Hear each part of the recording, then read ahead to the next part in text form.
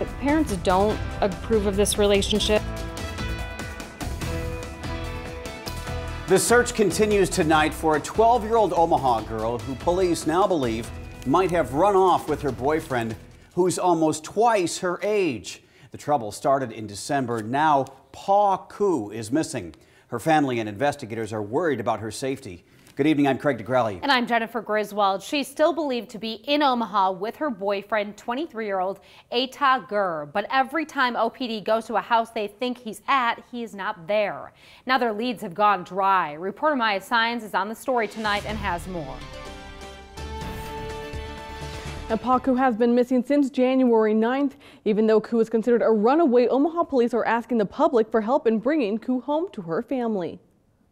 Omaha police continue the search for missing 12-year-old Pa Koo, who they believe is with her 23-year-old boyfriend. She was last seen in her home near 51st and Maple on January 9th and is believed to have left voluntarily. At a press conference Thursday afternoon, Omaha police said Koo has run away several times since December. Her age and her behaviors of who she associates with and her past prior runs, her behavior puts her at risk. Omaha police believe Koo is hiding with her boyfriend, Ata Gur, whom she's been found with before. According to police, Gur has also been missing from work since January 12th and was kicked out of his parents' home. The parents don't approve of this relationship, and I don't believe that even his parents approve of this relationship.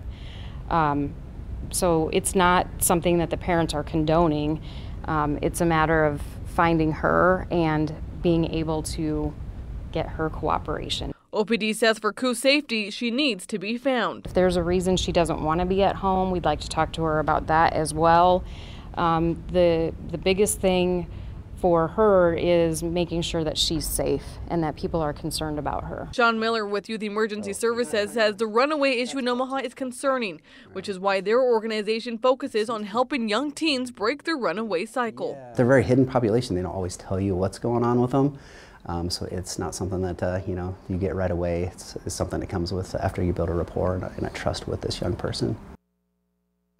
Now, Koo's parents filed a restraining order against Ata Gur due to his age in comparisons to their daughters. He's not considered a suspect right now, but if Koo is found with him, he could face charges for harboring a missing juvenile. Reporting from the studio, Maya Sines, 3 News Now.